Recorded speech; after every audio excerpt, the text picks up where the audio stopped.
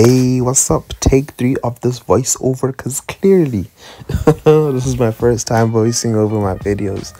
Thought I might as well just switch it up. So here we are. Let's start off with the wellness. Then we'll move on to the self-taught developer. In terms of wellness, my emotions have been all over the place. And yeah, I've been keeping it. Yeah, I've been watching out for the reasons because I noticed that, I don't know why do I have such a proclivity towards negative emotions under certain circumstances. So yeah, obviously I was breathing, and then obviously everything went back to normal, but then went back to a negative state. And I was like, alright, cool, I need to assess my relationship with pleasure. Even under the right circumstances, I don't seem to deal very well. I guess when it comes to like a massive people especially, I think I have some reasons.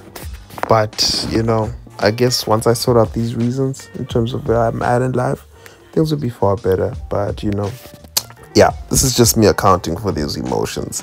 I ain't trying to go too deep into it.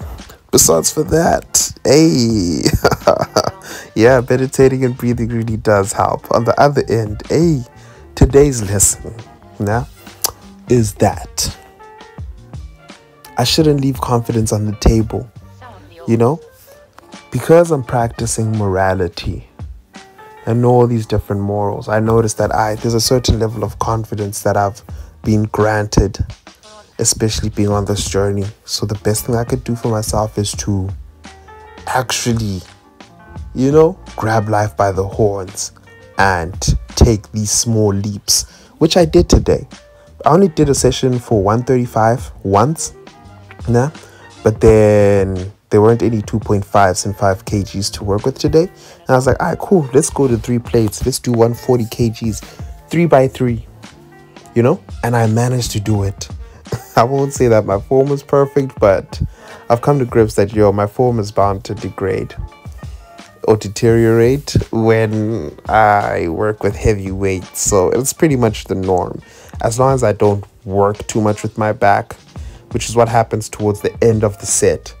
So I'm just there like, yeah, at least I got this belt. But hey, as time goes on, I'll just practice my form, especially during my deload weeks. But besides for that, I'm good, I'm great. I'm great.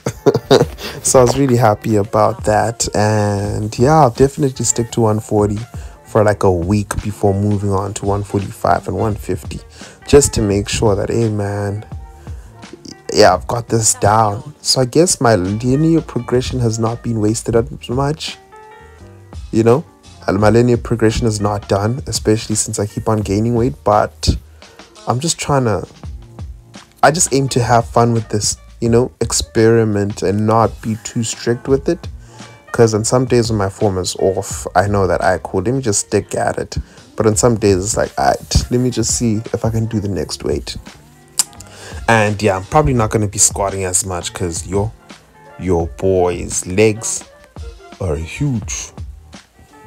Yeah, let me just say I'm pleased with their size right now. So I'm not going to be doing hypertrophy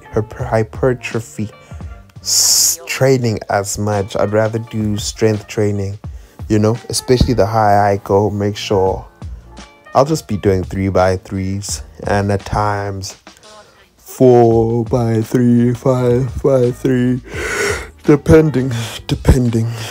Yeah, so that's what's up. That's my stance. And yeah, I guess this will apply to a lot of other things that I'm doing in life when it comes to that. So I'm pretty glad at this point in time with where I'm at in terms of exercise. One thing that's been troubling me are these headaches that I've been getting, because I'm not sure if it's the amount of pressure or my sinuses, but around my eyes I have this impeccable headache. But as time goes on, we'll just see what's up. And that's all for today. Thank you for checking the wellness series.